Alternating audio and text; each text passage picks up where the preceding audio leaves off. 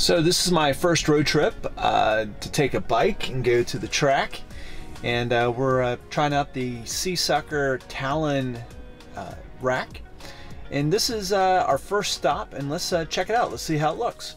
All right, so we have the Talon mounted on the Tesla. Looks like the back suction has come off a little bit.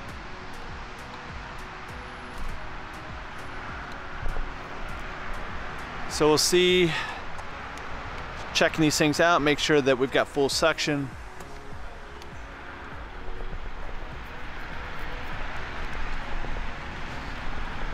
I put this on at 3 o'clock this morning, so tried cleaning the glass, made sure it was nice and clean to do it. There's a safety warning stating that some Model 3s has actually had a fracture in the glass. So Seasucker actually suggests that, number one, that you configure it this direction, but they also stated that this should be back here on the trunk. I didn't do that this morning, so I think that's probably how I'll do it from now on. So we stopped here at a supercharger here in Pennsylvania to get some juice, and I just want to check out the bike. My only concern is that it doesn't look like this section is sticking. So we'll pump it back up. But it looks like everything else is doing well. Back, the other two.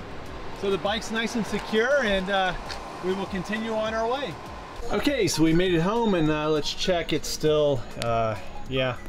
I'm gonna have to figure out what is it gonna take to do this, because that was a little concerning that this one keeps coming unsealed. So we will play around with that. All in all, the bike came back. It was I'd say it's a great success. Seasucker Talon, I think it's an excellent option for the Tesla Model 3s.